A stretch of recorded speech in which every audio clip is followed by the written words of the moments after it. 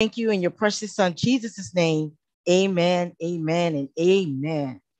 Tonight, my thought fell on the visions before goals.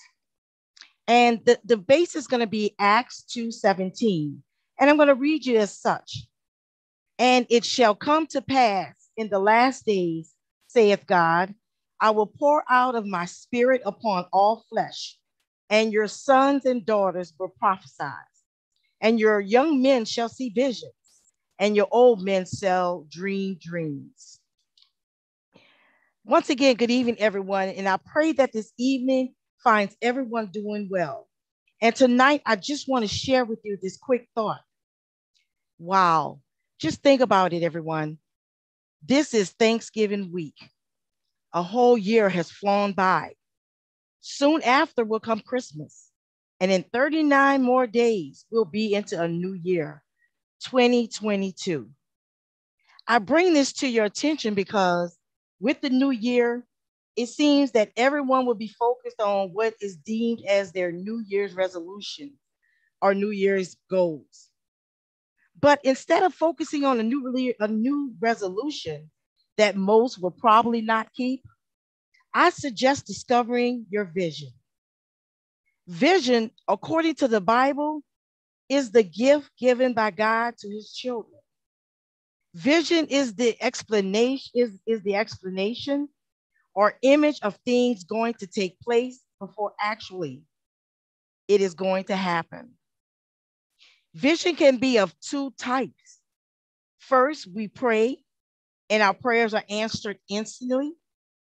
Or secondly, when we sleep, a vision comes in a manner of dreams.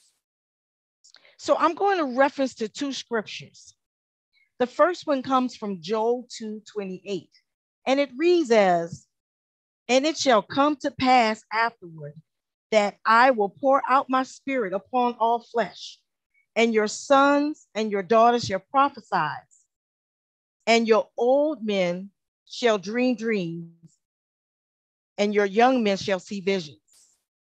That's from the Old Testament. And once again, from the New Testament, I'm going to pull Acts 2:17, and I'll read it to you once again. And it shall come to pass in the last days, saith God, I will pour out my spirit upon all flesh, and your sons and daughters shall prophesy, and your young men shall see visions, and your old men shall dream dreams. You see, the Bible says in Joel 2:28 and Acts 2:17, after this, I will pour out my Holy Spirit on all kinds of people. Your sons and your daughters shall do prophecy. Your old men shall have dreams, and your young men shall see visions. Do you see how visions keep coming into play? First, only prophets in the Old Testament, or only a few people, could see visions who were very spiritual. And only Israelites had the gift that no other could have. But afterward, our God gave us this promise that he will pour out his spirit to all kinds of people. And guess what? Today, the Gentiles also have gifts of God. And today, everyone is seeing vision and dreams, which help them to do God's work. Why is having a vision so important? Even more important than having a goal. Proverbs 29 says, where there is no vision, the people perish. But he that keepeth the law, he is happy. I came across some information that was written by a gentleman named J. Craig, and he wrote this response to the question of why is a vision more important than having a goal? And his response was as follows. Have you ever created a list of specific goals and felt exhausted and defeated once you have completed that list?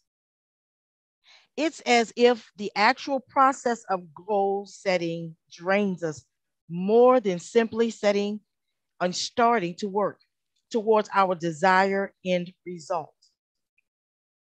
So he proposed a simpler, more straightforward approach. You see, instead of focusing on specific goals, ask yourself to do this. Take 10 to 15 minutes out of each day, just a small amount of time. Take 10 to 15 minutes out of each day to envision exactly how you want your life to be in 5 years. Be specific, very specific. Imagine what your morning routine would be like. But let me go back to being specific. Let's take, don't just ask for, I need a place to live. God, I want to be blessed with a home, with a house. Even more specific, a 3-bedroom house with 2 baths. Nothing is too big for God. Now let's get back to it. Imagine what your morning routine would be like. Picture what you will be doing for recreation. Picture the adventures that you would like to have. Do this in and day out until it is so clear. It feels as if you have it already. Now, here is how creating a clear vision for your life triumphs goal setting in terms of consistent productivity.